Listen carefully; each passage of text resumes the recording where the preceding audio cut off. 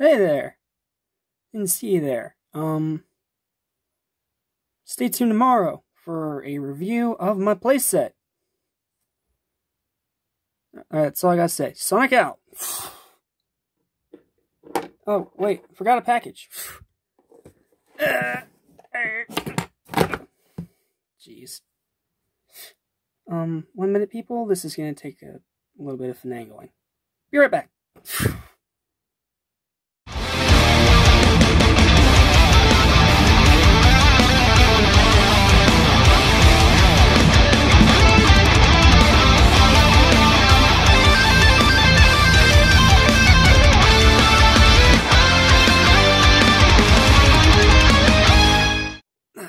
There. Alright, it's all set. Enjoy the review. I'll be back later for the figure comparison. Thanks, Sonic. On the table today, as you guys can see, we have the JAKKS Pacific Sonic the Hedgehog Movie 2 Movie Figure Collection 2.5-inch 5-pack. That's right, not only can you have classic and modern figures, you can now also have movie figures, something that we didn't get from the first movie because of the whole redesign drama. So before we even get started with the figures, let's take a look at the box. As you can see, it proudly displays the Sonic Movie 2 logo on the top. Then over here it says articulated, has some warning stuff, ages 3 and up. Big window box displaying all the figures within. Sonic render there, movie figure collection here, tells you everyone you can get that is included in the set. Sonic, Tails, Knuckles, Robotnik, and a Buzz Bomber. Then you have the JAKKS Pacific logo. Bottom, you have the JAKKS logo again, with a bunch of legal information. And on this side, you have the logo again, and same render. Then on the sides, you have this render of Sonic here. And then on this side, you get this really nice shot of all the figures together. And it's looking great, I'm not gonna lie. So, I paid $20 for this at Target. This is a Target exclusive product. So if you guys want to buy this, I will put the buy link in the description box below. But with all that said, we have finished the box, now let's get into the damn thing! Alright, now that we have all these guys out of the box, let's take a look at them. Let's go ahead and start with the main man himself. If Knuckles would like to not fall over today, stay there. Let's start with Sonic. I have been wanting a movie Sonic figure since the first film, but again, because of all the redesign stuff, that unfortunately didn't happen. But this time they didn't have that problem, because they got it right the first time. So, now we have a Sonic movie figure, and he looks good. Like, really, really good.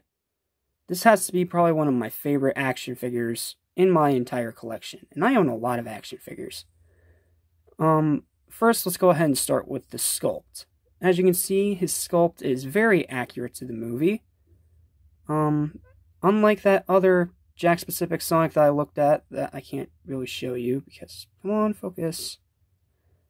Thank you. He doesn't have any paint running over the top of his muzzle, so I think they're getting better at it. Either that, or I just got a really lucky version. There is a bit of a seam line here on the top of his head that's a bit noticeable.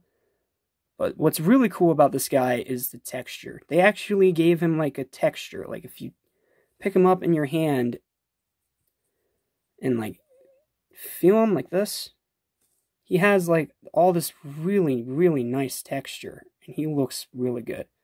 I love his expression. They don't have the Muppet mouth anymore, which is nice. This cut on his stomach is still a bit weird. Gonna take some getting used to, but it's not all that bad.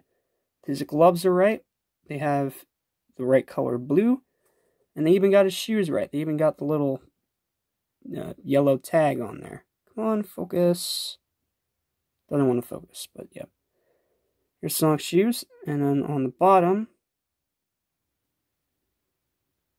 they actually molded his treads in there, which is really nice. What I've been seeing online from reviews of these figures is that they do not like to stand very much. But Sonic has actually not given me that many problems. The one that's given me problems the most is Robotnik, and we'll get to him last. But he looks really good. Now as for articulation, if my camera would like to not fall over today, it's pretty much the same as any of these 2.5-inch figures. I'll do my best to show this on camera. You can move his arm up, down, and outward. No, you can't move it outward. Oh, yes, you can. It's the shoulder. It is a little inhibited by his spikes, but you just turn his head. And there you go.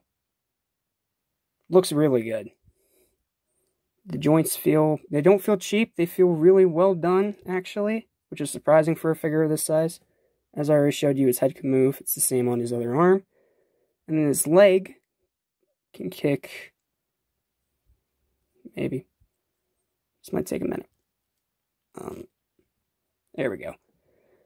Just be careful managing these guys, because they do feel a little too tight in certain spots, but uh-oh. Got a little bit of a paint splotch on his heel, but it's on the undersole. It's not that noticeable. And then his foot can also go outwards, and it can also go back.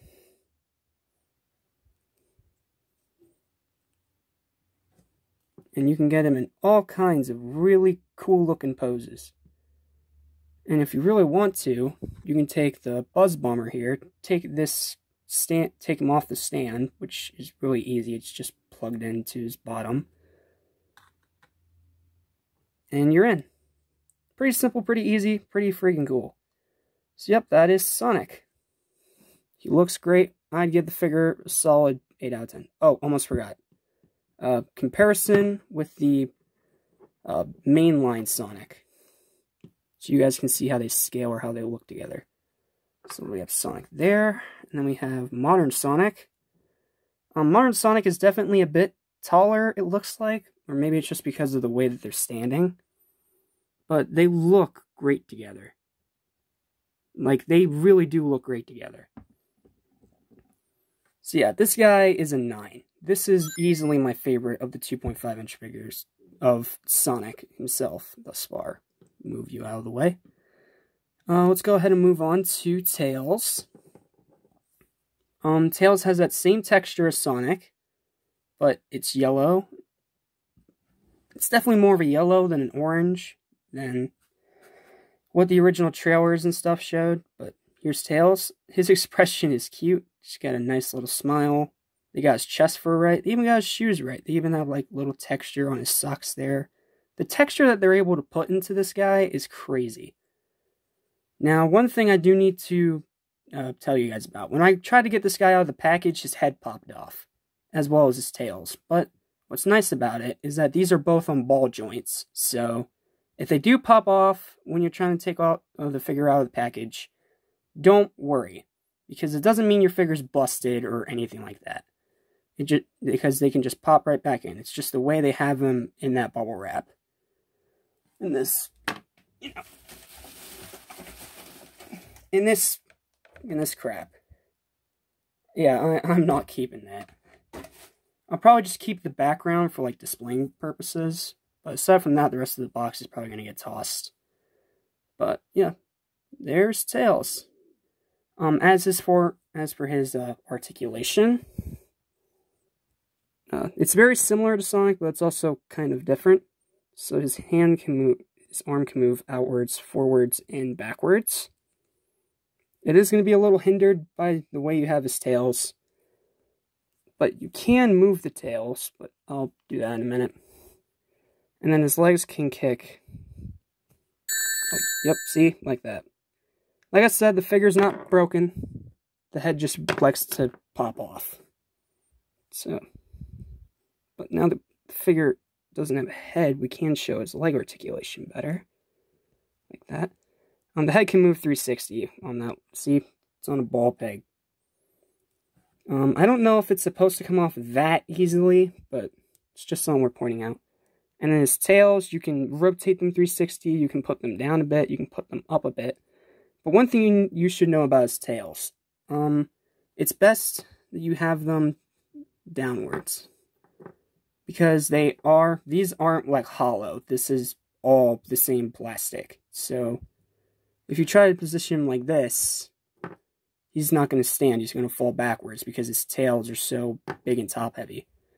So, what I recommend you do if you want to get him to stand, you twist his tails backwards like this. And he'll help the figure stabilize like that. Let's get Tails' head back on there. Maybe. Fumble. There we go. So yeah, like I said, it doesn't mean that the figure is broken by any means. It's just a little touchy. But that's Tails. He's a cute little figure. I don't think he's as good as Sonic, but I do think that he is really good. Almost forgot to show you the bottom. Unfortunately, he doesn't have like any texture on his soles like Sonic or, as we're going to see in a minute, Knuckles. But yeah. And if you're wondering how he scales with, say, modern Sonic, for example, it's about accurate. Tails is always supposed to be shorter than Sonic, so that works pretty well. So yeah, that's Tails. I still give him about an 8 out of 10. He's still a great figure. Just a little temperamental. Now for Knuckles. Unfortunately, I don't have my modern Knuckles right now, because he's packed in a box for comparison, but look at this friggin' guy. Like, holy crap, dude.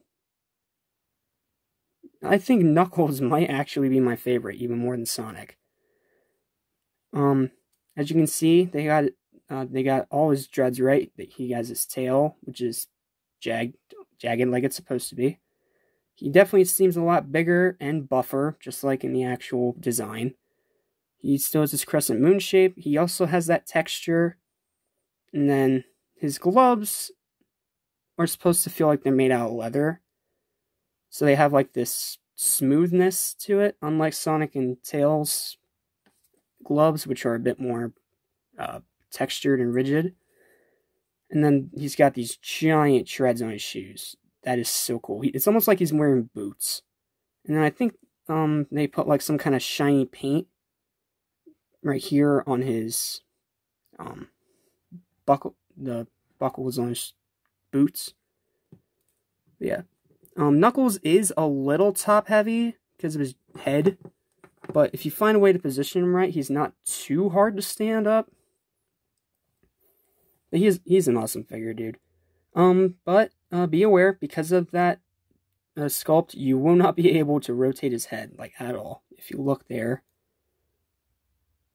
that literally keeps his head from moving, like, at all. So you can't get turned head poses like Sonic and Tails, which is a bit of a bummer, but it makes sense.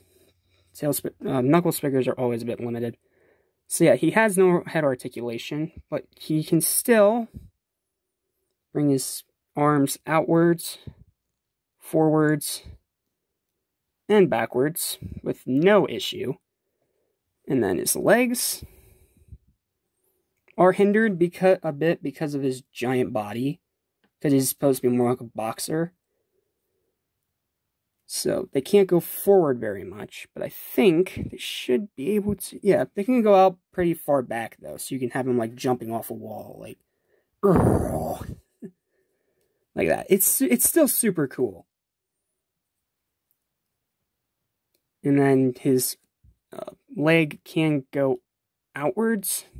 You just gotta bring it out first. Let me move the arm out of the way for a minute. I kind of like that pose actually, like. Like he's getting ready to jump up and uppercut somebody. That's cool. Yes, his foot legs can still go outwards.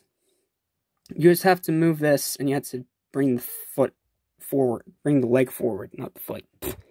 Bring the foot forward to actually get some articulation out of him. But yeah, dude, this guy's a 10.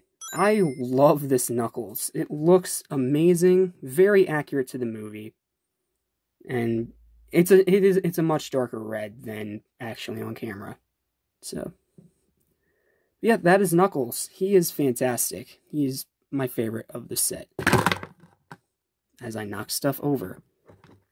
We'll just set them there. Let's go ahead and move on to the Buzz Bomber, because I brought him up earlier. He's pretty cool. He's a bit more like just a little statue just sitting next to Robotnik. Like, you have him here, and you have Robotnik.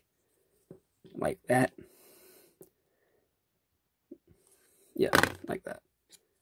But he still looks cool. He has this little jaw piece right here. It doesn't move, unfortunately, and be careful when taking this guy out, or this little jaw piece will break off, and you will not find it. And then he's got, like, these little turrets here on the sides. He actually has a bit of texture to his body, which is nice. And I don't think... Does it have articulation? Let me see. Oh, okay, he has a little bit. He has a little bit of up and down movement at the neck. And then, of course, you can spin him around on the base. But, yeah, that's about it. It's more... this is the exclusive of the set, because I think the other 2.5-inch figures will be re-released some other time in the future, at least according to what I know from leaks. But, yeah, for an exclusive figure, it's not half bad. Yes, it can't really do much, but it still looks really cool, like that. I like the Buzz Bomber. He's a solid 7. Now for Robotnik. I have had problems trying to get this guy to stand since I took him out of the box. But aside from that, he's actually pretty good. Look at all, they even got all the details right. He still has a little gold in his jacket. It's a little hard to see, but if my camera can... Alright, camera's not going to focus. They even gave his mustache 2 different colors, and they did a good job capturing Jim Carrey's likeness. He's even got the little divots in the back of his head. This is a really cool figure. They definitely did a great job getting all the details right. He's even got the little gold on his shoes. He does have a little bit of detail on the heel, but the rest of the foot is kind of flat, which I thought would help him stand, but... Okay, he can stand on one foot. But if you move him around at all, he's not going to stand. Unfortunately, I think Robotnik is the worst of the set. It's not that he's an awful figure by any means. I still think he's cool.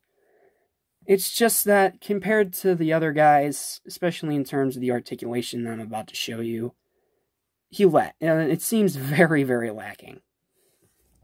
I think the head can still rotate. It's a little hard to do, though. So, let's just see if I can... His head can move a little bit, but it's hindered by the jacket. The arms can move outwards. They can go through 60. And you can also bring them out. Like that. Unfortunately, unlike the 4-inch figure, he does not have double jointed elbows. So he can't, like, do any sipping coffee poses or anything like that. I'm excited to get that figure. But the reason why I said this guy's the worst of the bunch is the legs. As you can see, because of the sculpt, they are going to be very hindered. You can move it up a little bit, because they have it cut in the middle here, and they do have it cut backwards too, but I'm not sure. Okay, you can get some decent leg articulation out of him. I don't think it can swing outwards, though. No. Yeah, it's not swinging outwards because of the jacket. But, like I said, he's the weakest of the set, but I still think he is very, very cool and worth the money.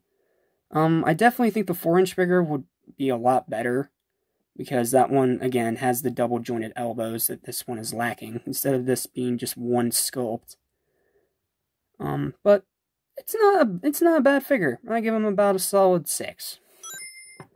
And that is the entire set. Now let me get all these guys stood up in some kind of pose, and then we'll move on to the final verdict. Alright, so my final verdict for the set. This set is still freaking awesome, dude. I still think that this is a awesome set. And even though it is smaller, and you're obviously not going to get the same quality you get out of the 2.5-inch figure, not 2.5, the 4-inch figures, it's still very impressive. Like, the way that they were able to get all the details right on the animal characters, they gave them their textures. And while some, like Robotnik, are lacking, and some of them can be a bit tricky to stand, for $20, it's a really good deal. You get 5 figures, you get the main 4 of the movie, and you get a bonus little Buzz Bomber back here. And if you don't like him, then you get a free flight stand to do whatever you want with. Yeah, this is a really cool set, and if you guys can find a way to buy it, highly, highly recommended. I'm going to give it a final score of a solid 8 out of 10. Solid 8 out of 10 for my final verdict for the set. I think it was absolutely worth the $20 I paid for it. And while I did have to wait 2 days to finally get a hold of it, and I know the 4-inch figures will be better, it's still an awesome set. I still think this thing is incredible, and it is absolutely worth the money. So if you're a Sonic fan, and you're hyped for the movie like me, these are absolutely worth the price. Okay, and that's going to do it for this review. I hope you guys enjoyed this video. Please remember to like, share, and subscribe. And I'll see you guys later today for the review of the 13-inch Sonic plush, also from JAKKS Pacific. So until then, thank you guys so much for watching. I am Jack Small of Animation Station, and I will see you guys next time. And like I said, if you guys want to pick this up, the buy link will be in the description box below. That concludes this video review. Thank you guys so much for watching, and stay supersonic. Peace.